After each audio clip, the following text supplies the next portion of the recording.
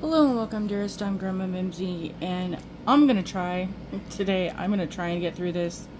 The screaming heebie-jeebies are out there, and no, I'm not trying to be a part of the Misery Loves Company Club. I'm just gonna say this up front, that yeah, my oldest is 40 and the youngest is 32. So in the process of that, when I don't know, I want to say my little one was maybe 2 or 3 and the oldest was, I don't know, around 10, so somewhere in that timeline, she had won some award thingy at school, student of the week or something. And so me and my best friend, who's like my sister, took the kids to go to a local buffet and got the kids sat at a table, and I was going to go off and get a plate for the little one and basically said, just sit here, because if she came back with food and there wasn't any for him, it would be chaos. And so it was just, let me just grab something really quick and then you could go have what you wanted. And the oldest, a lot of times, well, both of them, they like foods that didn't always have the best reactions with them. So there was a lot of things that it was like, for health-wise and, you know, for her well-being, it was, no, you can't have those. But today it was like, go get what you want. I'm not going to fight you with, you know, restrictions on anything. Smorgasbord is your friend. Go enjoy. And she started giving me some grief, and it was just a little with my fingers, just like this, you know, on her cheek, because I was up close and personal. It was like, knock it off. I mean, stop it with this attitude. I understand, you know, it's your special day, but doggone it, that doesn't give you reason to mouth back to me and be disrespectful. And some woman in the restaurant was all, I'm going to call CPS and this, that, and everything, and that's not how you treat a child, and blah, blah, blah, blah. And it'd be like, you know what? This is in the day and age where we didn't have cell phones and there's a payphone in the lobby. It's like, I'll give you the dime. Go make the phone call. Because there's a lot I had been through with this child, over a lot of issues, custody and various other things that were just beyond belief. And it's like, you want to come down on me and tell me I'm a bad mom with everything I've been having to go through with this kid? You weren't here raising her, so don't tell me how to raise my kid. Because I was a hands-on parent. And at the same time, there was an incident, like 2 or 3 days later, that I'm in the grocery store. Usually when my kids are misbehaving and they're in a business of some sort, I take them outside or I go to the restroom. I don't discipline them, you know, out in public in the thing for everybody else to see and hear. And my son was having a moment, and I'm just like, you know, normally I would say, we're leaving. I'm not going to sit here in this store or in this restaurant and have you, you know, so if you can't hold it together, we're gone. And that would usually get them to be right with whatever needed to be done. Well, I wasn't in a position I could actually just leave the store. I just needed to grab a few things, and he was just crying. And I'm like, you know what? At this point, I'm sorry. We were in an aisle. I was trying to find something. Like I said, it was 10 items or less, and I'm out. And this woman walks past me, and as she's going down the aisle, gets to the other side, and this was back when the aisles were really, really, really long for the whole store. And she turns around and goes, you better get a handle of that before it becomes a problem. And I'm like, okay. So I kept having all these incidences of where other people were telling me my kids were behaving badly in public.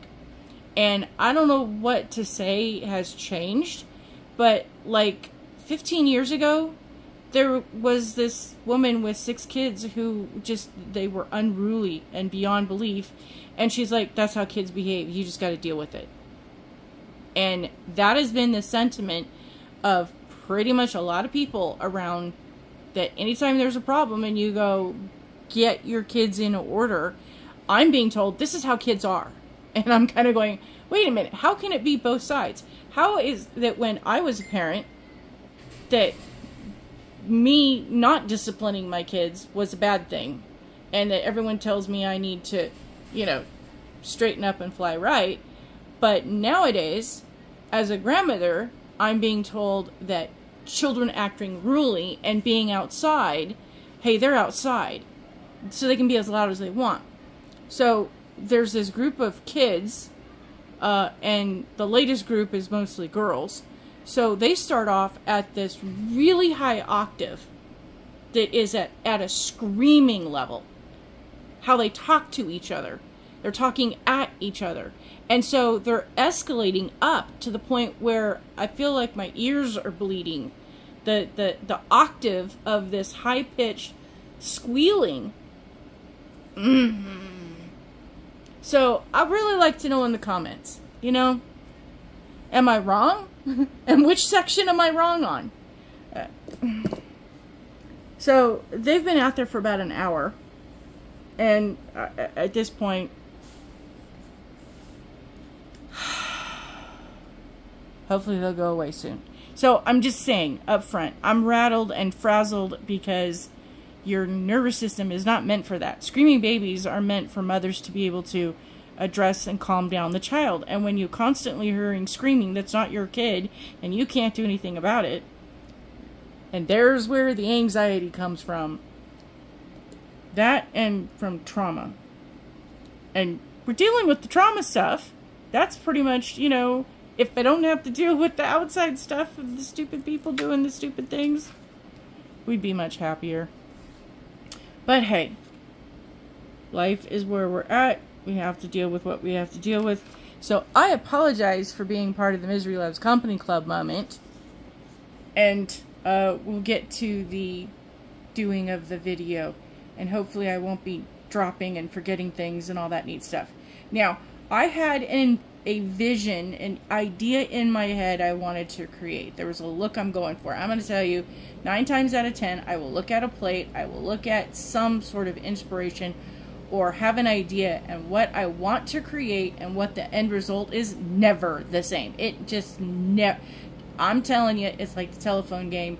None of it follows along with what I'm doing to get what I wanted. I end up with something else. See, and there's, I don't know if you heard that, slamming of the gate. Like, slam, slam, slam, in and out, in and out.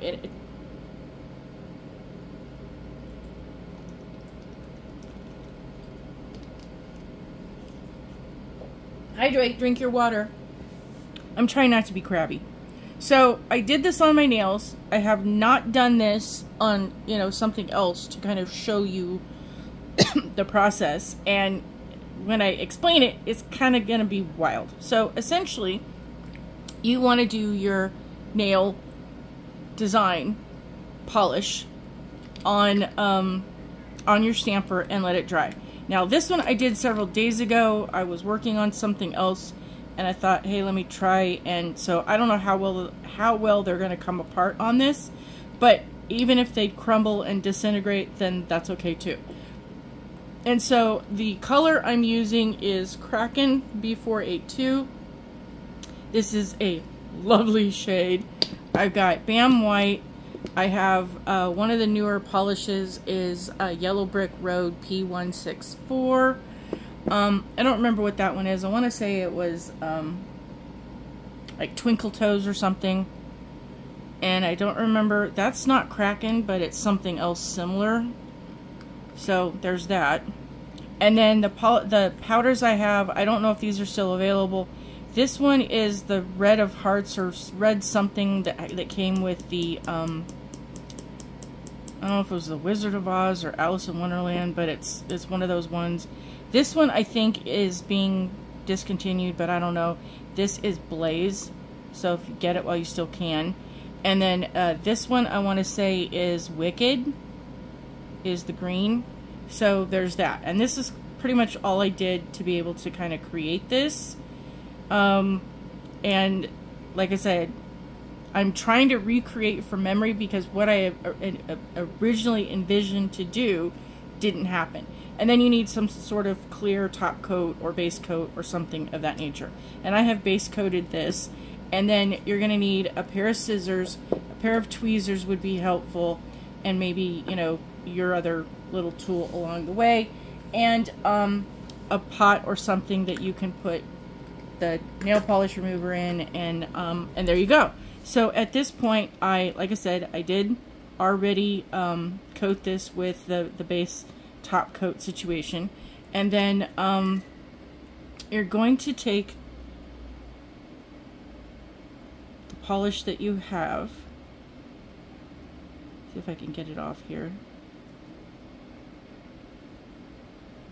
And if it doesn't come off in one sheet, that's okay, because you're going to end up cutting it up. That's what the scissors are for.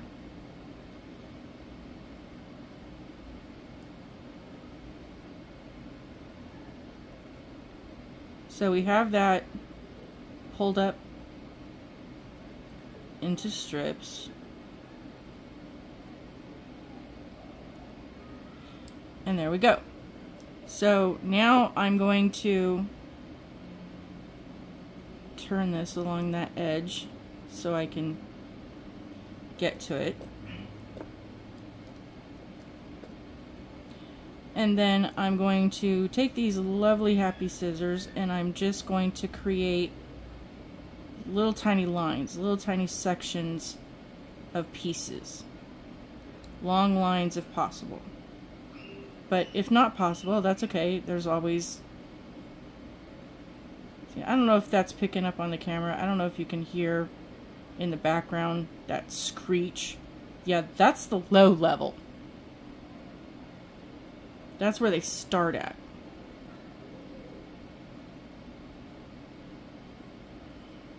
And I'm doing this over a piece of paper because I found it quite difficult to get it off of the silicone backing.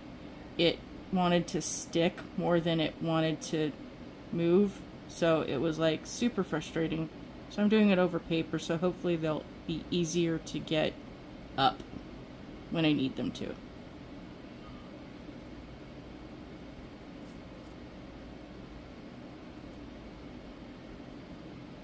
Oh, they're just not coming off the scissors. No, they're sticking.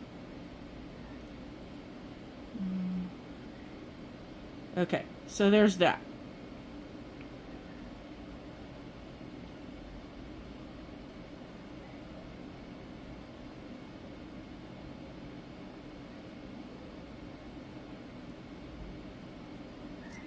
So now I have all the pieces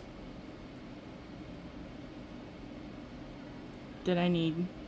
I'm going to trim that one a little bit, if I can get a hold of it. Because you want these as thin as possible. It's kind of like in cooking. You can always add more, but if sometimes you get too much, taking it away, not so easy.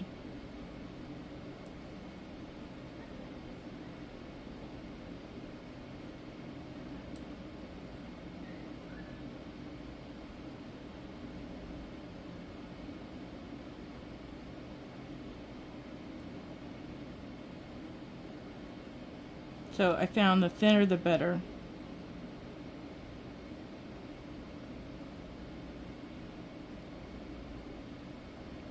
And I don't know why or how I thought to do this. It was just like, I had an idea of what I wanted to do, but I didn't want to do it the typical way. And then all of a sudden my brain just kind of went, and I went, oh, you know what? Let's try that. So I did not see this. I did not see anybody else do this. So if somebody else is doing it out there, I'm not copying them because I didn't know that they did it. So I don't know if I invented this or if just inspiration is, you know, hitting multiple people. But there you are. So I got that all off. Now, you do want to have something tacky or sticky. So even though I've top coated this, I'm still going to put more on because it needs to be wet. Because guess what? We're going to stick those pieces on it. And basically where I was going with this is I kind of wanted like a halo effect. And I didn't feel like dragging out the spongies to kind of, you know, get that illumination around the edges. So basically you just kind of stick it there and put it down. And again, you're just using pieces to like fill in the puzzle. because we're framing around the nail. And don't worry about if it's not perfect or lined up, because I have a solution for that as well.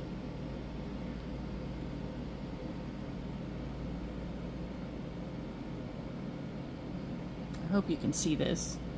Maybe if I zoom in a little bit more.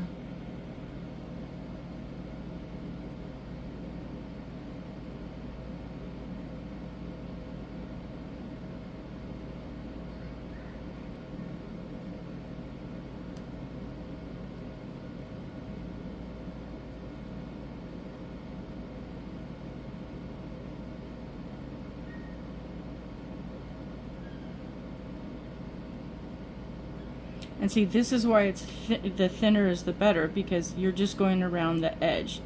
And if there's places you want to fill in, you can always do that with little pieces. But hey, if you want thicker lines, then you do you, boo. The world is your pickle.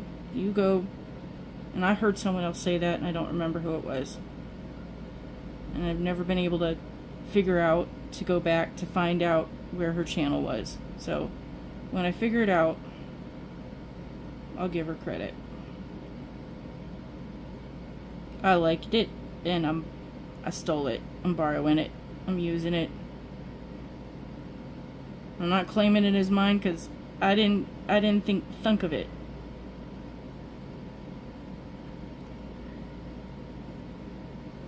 She does a cooking channel, and it popped up in my feed, and I've never been able to figure out where to go back to. Because I don't think it was one that I was subscribed to, because I don't really do cooking channels. I mean, I watch a few of them here and there when they pop up. There's a few cute ones that are entertaining that I'll watch every now and then, but most of the time it's like, yeah, okay, I wouldn't do it that way. And I'm looking at from me, I've always wanted to eliminate the steps in cooking. I want something fast, quick, and easy, and I want it tasty. And some of these, they do these steps that you just kind of like going, why? When you could have just cut out 5 things in there. It just makes. And then the other thing that bugs me, and I know it's a pet peeve, and I'm sorry to be all cranky and crabby about this, but I watch content creators, and they'll be like, and then you go ahead, and then we're going to go ahead, and you can go ahead. And there was one I counted that in a video that was less than 10 minutes, she said, go ahead, or you can go ahead, or we're going to go ahead, or some formulation of that, something like 15 times. Like, at every step, it was like, really? Really? So, yeah, no, I don't watch those because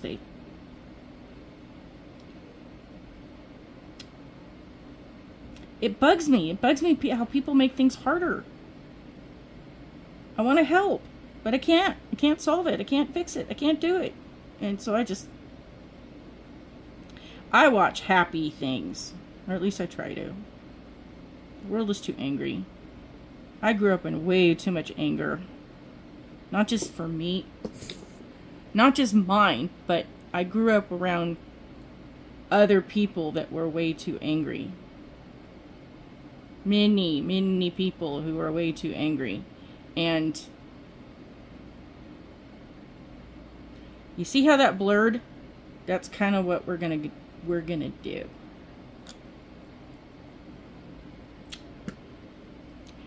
Yeah, they were way too angry, and I couldn't get away from it, and I couldn't eliminate it, and I couldn't resolve it, and so there's that. So I really want to be happy, but I know happiness is not a possibility. Happiness is something that is a moment. Enjoy it. It's fleeting. It'll come and go, just like the bad things. They come and go. You're looking for not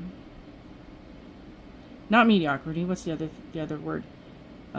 You're looking for things to be at an even keel, where it's just kind of like you're not happy, you're not sad, you're content. You're looking for contentment. I'm good. I have food to eat, roof over my head. I'm comfortable in my temperature. See, and now we're just blurring this out.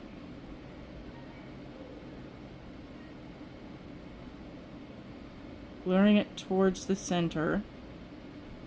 And when I did this on my nail, a lot of this would flood into the middle. So it had this eerie, weird kind of muted effect to it that made it look like I had a base, because it all kind of flooded in.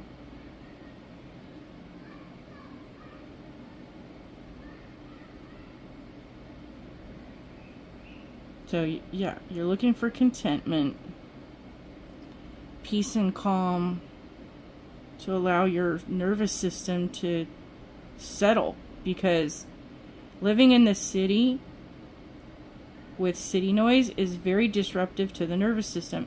Even if you don't have screaming heebie-jeebies, just the mere fact, and they've done studies on this, that, you know, listening regularly, being where ongoing open traffic is, you know, which is the cars whooshing by, and the honking and the clunking and all the things that go along with traffic. And then in addition to that, there are a lot of people who like to play their music way too loud. Way too loud. And so you kind of have all that disruption, and those sounds mess with your nervous system. You know, that whole fight or flight kind of thing. So there's that. And then if you got any type of construction or subways or other things that are even more loud, it just goes on top. It's kind of like that movie, My Cousin Vinny, where he was out in public, or he was out in the country, and he couldn't sleep. Night after night, there was something that was keeping him awake. And at one point, the judge got pissed off at him and put him in jail. And with all the screaming and the sounds and the sirens and all the stuff happening inside the jail, which is kind of funny, because if this is a small town, how do you have so many hardened criminals making all kinds of ruckus? But alright. But that's where he was able to go to sleep, because it was like home. Whereas being in the city and all the stuff around that, the super quiet, or the train coming through in the middle of the night, was just too much quiet. So we've kind of muted that in the middle. There. So next I wanted to have the sparkle and shine of the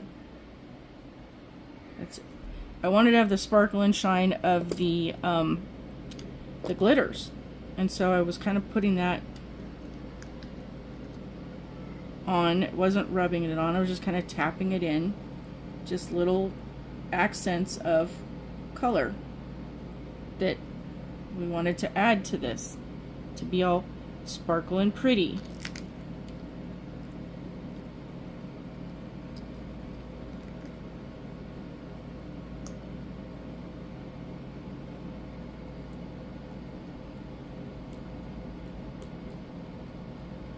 To give the shimmer.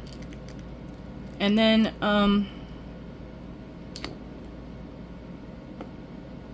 I wanted to have like a spider web be in the center there, that I wanted to have like the gold. So I was just gonna put this on and to be just the dot in the center, but it didn't turn out the way I wanted it to be, and it kind of got mucked up. So then I was going to put the web in the Bam White, and that didn't kind of work out the way I wanted it to do. So I put more of the gold over the top, and that kind of changed it a little bit. So then I had to put more of the shimmer on top, and so then it got to be super thick. I was kind of going for this clear part down here. I really wanted that to show through, and not a lot of that actually did end up showing through. So basically though, that's kind of the building of it. Oh wait, I almost forgot the green. Gotta put the pretty on.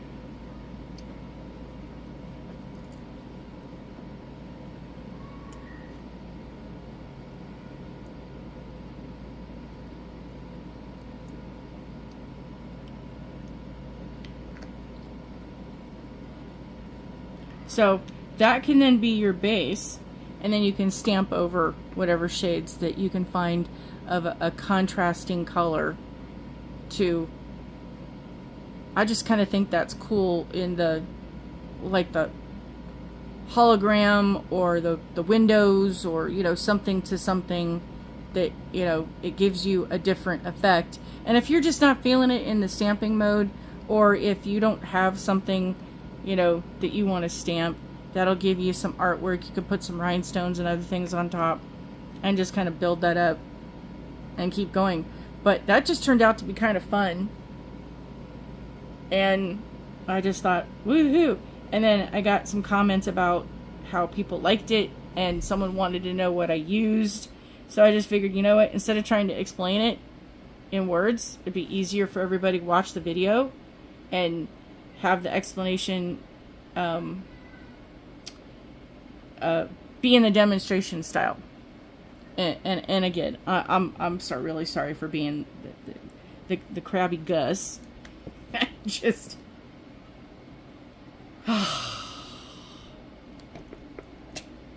this is why I say be kind. Be kind and think about the things you do and be the best human you can possibly do, because there's way too much animosity and angry conflict out there when, you know, and as I was saying, you know, they've done studies with the being exposed and having a lot of exposure to outside sounds, that it can affect your heart. It can cause heart problems and arrhythmia, and there's research to how all of this extra noise and stress of just living in a city is contributing to people having heart related issues and factors. And the anxiety level that people don't even know why they're anxious is because they have all this stuff around them. And it's kind of like if you take in science, where they do experiments and you take neutrons and protons and, you know, all the other things, and you put in the energy in there and excite it. It's kind of like mix, you know, cornstarch or baking soda and water and have it be a very thick slurry. You put it under you put that mixture in a Ziploc bag or zipper type bag and put it over a speaker and watch it dance. It becomes liquidy and moves. Sound vibrations have a huge effect on us. And, well, there's that. So that's a part of the reasons. There's other psychological reasons that it all kind of overlaps and interberries into things of why I believe people are behaving the way that they are. And why meditation is becoming a necessity, that you have to find a place to be able to calm out all that down. And there's far too many people who either as a kid and now didn't know, and now as an adult are being diagnosed with some form of attention deficit, learning difficulty, hyperactivity things. And there's far too many kids that are being diagnosed with that. Well, it's because, to be honest, Gate, is to be honest, where you have someone who has all this stuff going on in them, and then they're, you know, incubating and marinating a human, and they're getting all of that chaos imbued into them while they're in utero. Moms are not calm. They have to go to work. They're stressed out. They have so many things they have to do and deal with, that all of that, they don't get to have a peaceful and happy pregnancy. There's just too much being thrown at them. And then you end up with a kid that can't regulate, because mom can't regulate, dad can't regulate, the family can't regulate. So then everybody gets doused with some form of drugs to help regulate, and then it causes a disruption. And I don't want this to be a tangent. Anywho, this is why I say, please be kind. Be kind to those around you, because you do not know what somebody else is going through. You do not know what your neighbor might be experiencing, that then your behaviors are contributing to them being uncomfortable or having, you know, mental, emotional, physical problems because your behavior is causing them issues. Politeness and manners and respect do belong in our society, and so many people have forgotten how, or were never taught how. Anyway, again, I apologize for the crabby Gus. I hope you enjoyed the tutorial. I hope the technique is something that you either find fascinating and interesting and want to try, or, you know, in the future, you know, can lead you to creating other things for you and finding your happy zen, all that wonderful stuff. Be the best human you can possibly be. Don't let those who are in the Misery Loves Company Club recruit you. I'm not trying to recruit you, and again, I'm sorry if that, you know, went down that road. See, I keep telling you, I'm a recovering member, because I grew up in that mindset of the household. That's the way everybody was. And sometimes it's not easy to get out of that. So you have a wonderful day. I'll see you soon. Thanks for watching, commenting, subscribing, liking, sharing is caring. Have a wonderful day. Bye!